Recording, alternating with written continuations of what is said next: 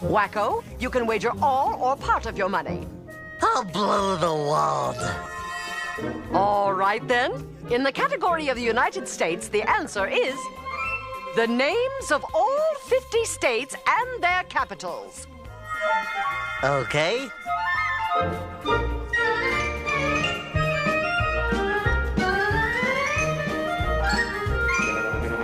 Here goes.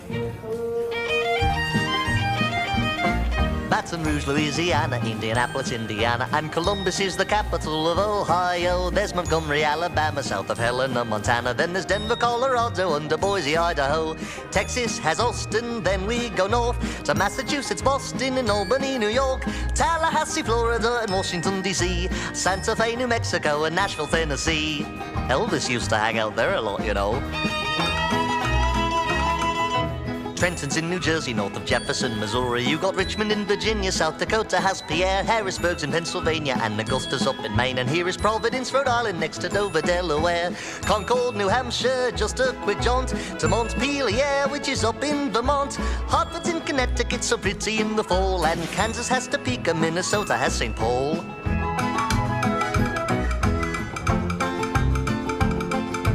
Juneau's in Alaska, and there's Lincoln in Nebraska, and it's Raleigh out in North Carolina, and then there's Madison, Wisconsin, and Olympia in Washington, Phoenix, Arizona, and Lansing, Michigan.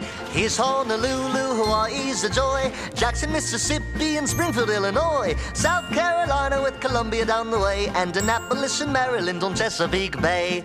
They have wonderful clam chowder.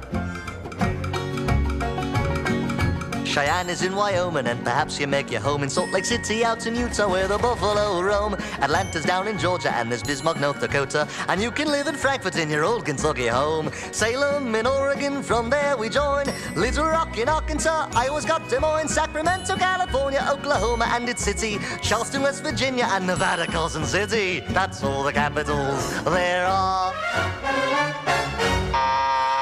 Huh? Oh, I'm so sorry.